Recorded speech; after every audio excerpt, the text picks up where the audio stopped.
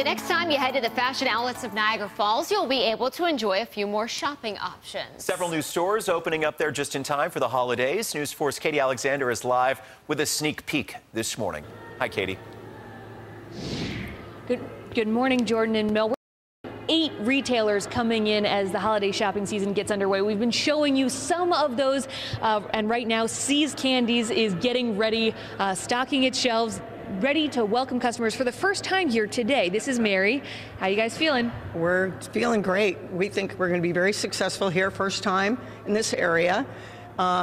If you don't know, See's Candy was originated in Los Angeles in 1921 and has since been purchased by Berkshire Hathaway, and we still maintain the same quality they did back then when they started, the same high quality ingredients and quality control to give you the best possible candy. It's delicious. Now, we've been talking a lot about gift shopping, but this is one that I probably would shop for myself. What can people expect to find here?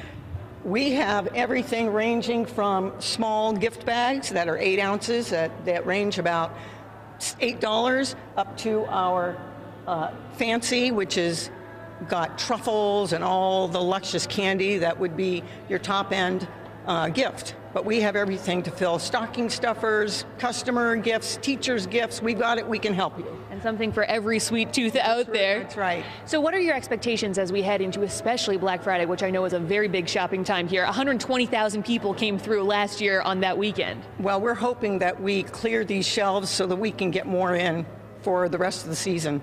And what's ahead today? Any expectations for customers coming through? Well, See's is known for samples, so come by, get a sample, so you can have a taste, and then hopefully buy a box for home or friends. That sounds wonderful. If you want to find out more about everything that's here at the fashion outlets of Niagara Falls, go to the Founded on 4 section of our website, WIVB.com. Reporting live, Katie Alexander, News 4. All right, Katie, thank you. 7:47 right now. The afternoon is going to be cloudy, leading to some rain showers. Mike will tell us when we'll see snow coming up. Also to infinity and beyond.